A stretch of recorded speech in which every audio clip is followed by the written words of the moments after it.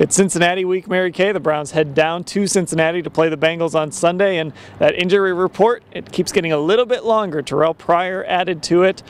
Joe Hayden still on it.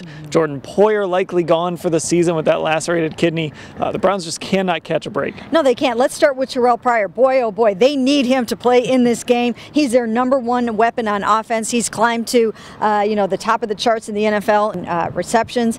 So they cannot afford to be without Terrell this game. He's trying to do everything he possibly can to get back. He's doing cryotherapy, all different kinds of alternative things. Joe Hayden not out there practicing again today, and Jamar Taylor on the injury report limited today, so with the knee. So it's kind of dicey there. Yeah, and at safety without Poyer, you'd have Tracy Howard possibly starting. Ibrahim Campbell would be out there. Derek Kindred, who struggled against Tennessee. A lot of problems there. And, of course, Joel Bitonio, he had Liz Frank surgery.